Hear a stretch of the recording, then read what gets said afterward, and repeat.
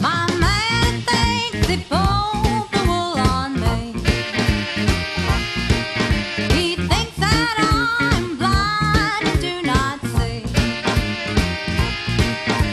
'Cause he's been stepping out. Wow, Roy, well, that was great. And so tell me, what do you think will happen to satire once the Bush administration is gone? Well, satire marches on. Because even though will be gone, everybody will breathe a big sigh of relief.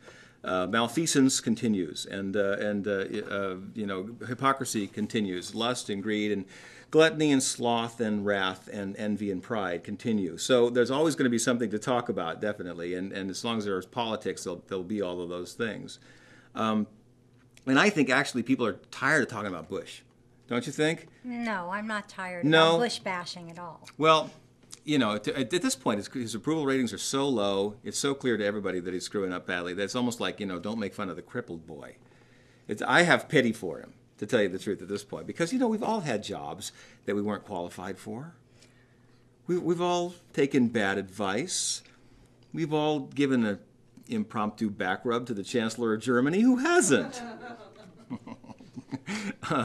So it will definitely continue, and I'm not in fear of my job until, peace reigns supreme. And then I'll be a happy guy anyway.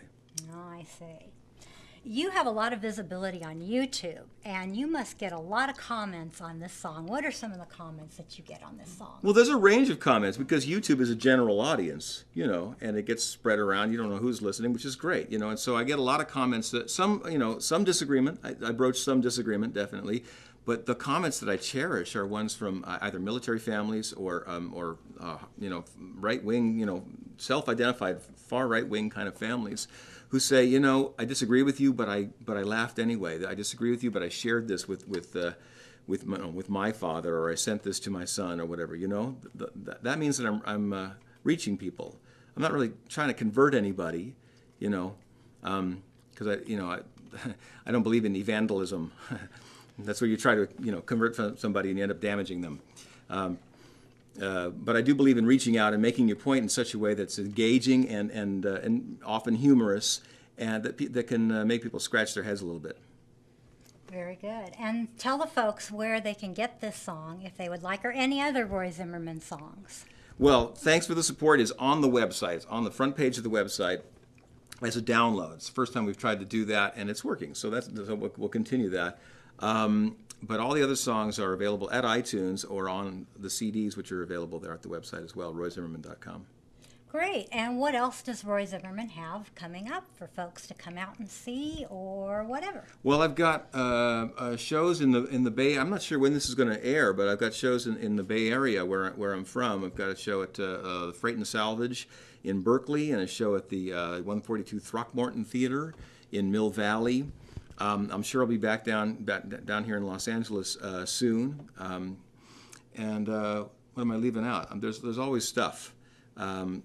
Most recently, I've put together a DVD. First time I've done this, a DVD of guitar lessons, how to play the songs from my album.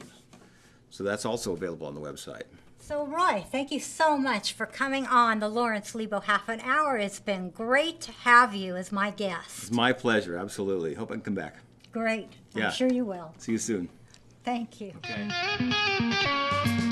My man thinks he